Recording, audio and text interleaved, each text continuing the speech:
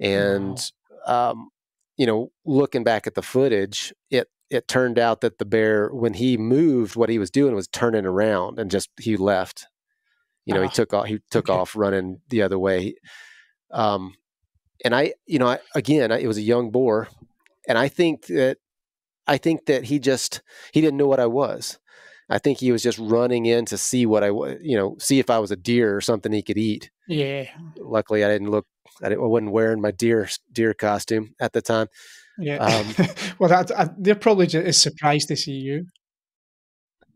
yeah, I think he was. I think he was surprised. Yeah, because there's not many humans out in that area, so I think they're probably just as surprised. Uh, I mean, we don't have that problem in Scotland at all. We don't have any bears, thankfully. So, so what is bear spray exactly? I've always found that quite curious that you've got an animal that is ferocious as a grizzly, and then you're pulling a spray. I would think it would be something a bit more like a gun or something as opposed to a spray. What actually is it? It's basically a giant can of mace or pepper Ah, spray that peppers. um, makes a big fog in front of you. So you'd spray it. The problem, and bear spray can be very effective. Like, it's stopped many, many bear Mhm. attacks. The problem is that if the bear's coming from upwind, well, you just fog Ah, yourself, because oh you spray Christ, that stuff yeah. out and it's going to blow black in your face. Wow. So it's Yeah. not effective in the wind. Yeah. But if you can spray one in the face, most of the time it'll stop one. I take it that that's not as part of your 10 items, is it? I'm assuming they give you that just as a precaution anyway, or did you have to select that? No, no, they give you certain things as far as your safety equipment. So we all got like a Mm. medical kit. We got like a foghorn type thing as a Mhm. as a bear deterrent, which I don't Yeah, know. I okay. mean, that doesn't really work, but maybe it's a placebo thing. Yeah. But they give you stuff like that. Yeah.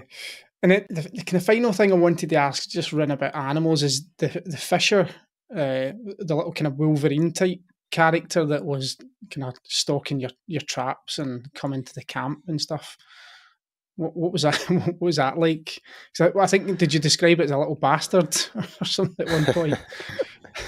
So yeah, the Fisher was that was the only like the everything that they showed on the show I was pretty accurate to what actually happened out there, except for the Yeah. Fisher. Like, they really took that and kind of twisted it around to their own purposes.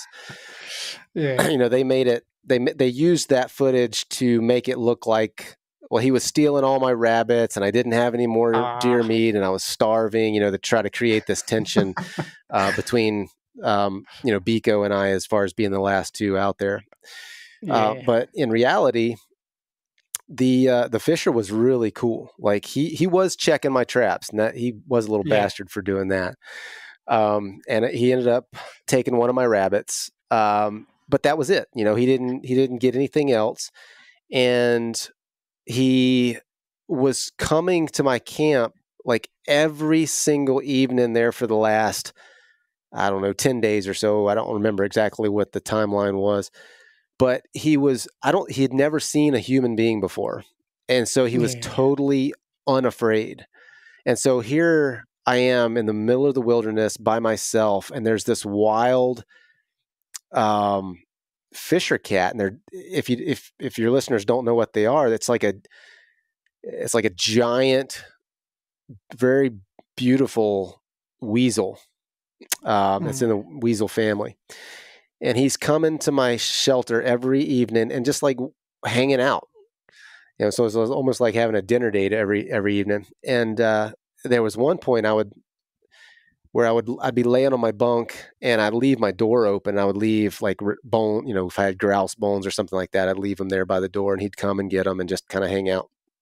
But there was one point was he was going to come into my shelter. I mean, he came up, put his head in the door, looked around, stepped on the threshold, and I looked right at him. I said, "Don't you come in here." because who knows what would have happened if he'd have got in there.